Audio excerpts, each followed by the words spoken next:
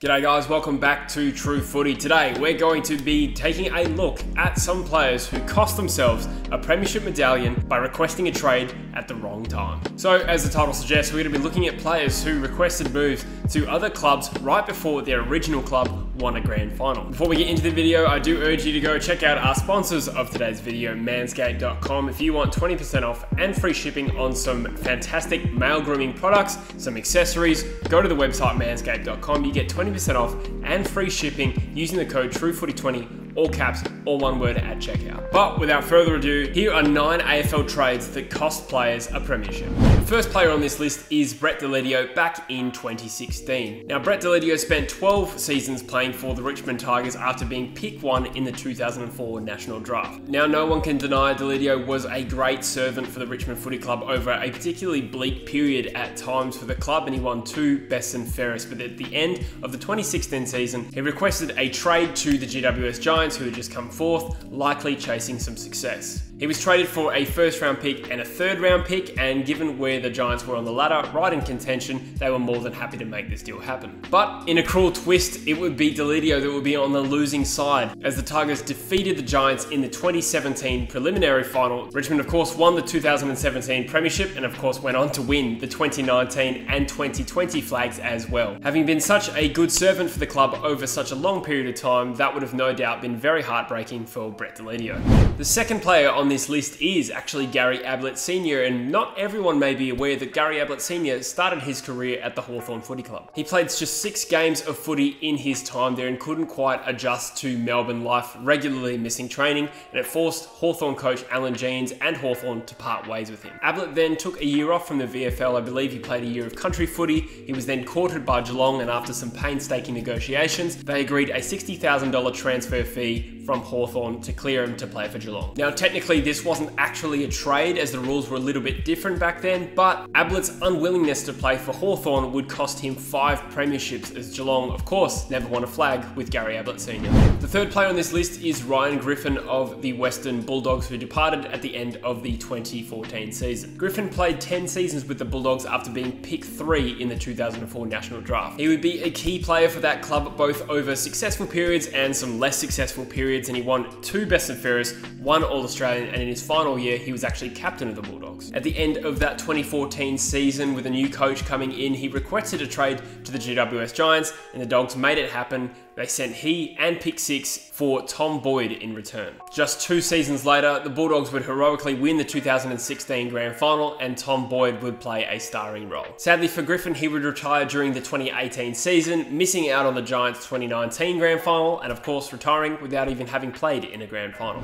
The next player on this list is Dan Butler, who was originally at the Richmond Tigers, who crossed to St Kilda at the end of 2019. Now, unlike the other players on this list so far, Dan Butler was actually a premiership player at his former club. Butler would play 55 games for the Richmond Footy Club after being drafted in 2014, and of course would be in the grand final side when Richmond beat Adelaide in 2017. By the end of the 2019 season, Butler would find himself out of the AFL team going into finals, and unfortunately would miss out on the 2019 Premiership team. He would request a trade to St Kilda for 2020 and announce himself as one of the best small forwards in the competition that year. Based on this breakout performance in the 2020 season, it's fair to suggest that if Butler had stayed at his original club, there's a good chance he would have his 2nd premiership medallion.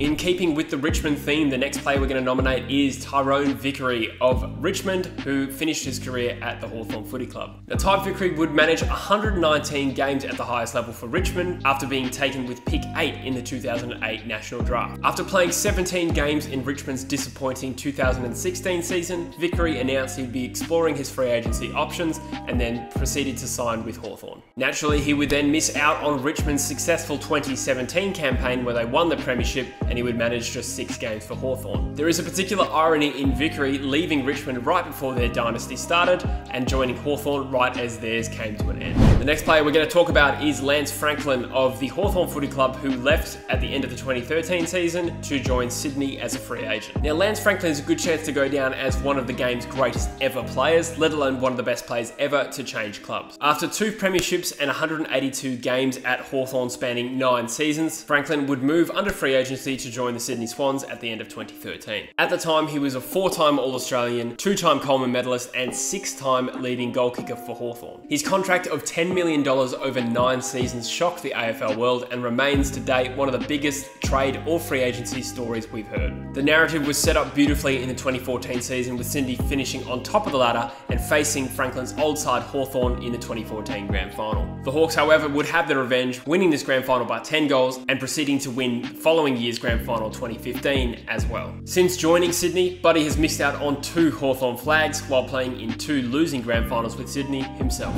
Next up, we're back with the Richmond theme, and this time it's Brandon Ellis who left the Richmond Footy Club to join Gold Coast at the end of 2019. Now, Ellis was a 2-time Premiership player with Richmond, playing in 176 games across 8 seasons. His final game for the Richmond Footy Club would be fitting, an 89-point Grand Final victory over GWS. That off-season, Ellis would exercise his free agency rights and join Gold Coast on a large 5-year deal. Richmond would of course win the 2020 Grand Final, a campaign that Brandon Ellis surely would have been an important part of. All things being considered though, the fact that Ellis has 2 Premiership medallions already, as well as what I'm assuming is a very generous Gold Coast Suns contract, I'm sure he's not losing too much sleep over this one. For the next player, we're going to travel a little bit back in time once again, and this time it's Alistair Clarkson back in 1995. Now, most of us only know Alistair Clarkson as the legendary coach of Hawthorn, but some people will remember that he was actually a footballer as well for North Melbourne and Melbourne. Clarkson would play 93 games with North Melbourne over the 80s and 90s, although due to a lack of regular playing time, he requested a trade to the Melbourne Demons at the end of 1995. Unfortunately for Clarkson, North would go in to win the Premiership the very next year, and then win another one 3 years later in 1999. Clarkson would manage just 41 games across 2 seasons for Melbourne before retiring, having never played in a Premiership.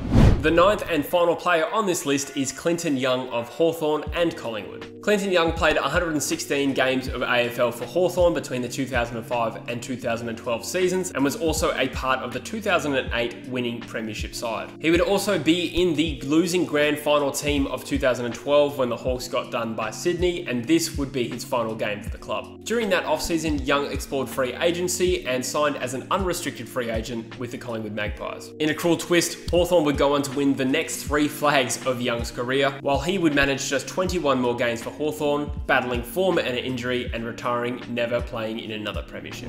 So that's it guys, 9 players I've listed who missed out on AFL Premierships due to untimely trades. Let me know in the comments what you thought of my list. Is there anyone obvious I've missed out? As always, I welcome you to like the video if you enjoyed it, subscribe if you haven't already, and we'll see you in the next video guys. Cheers.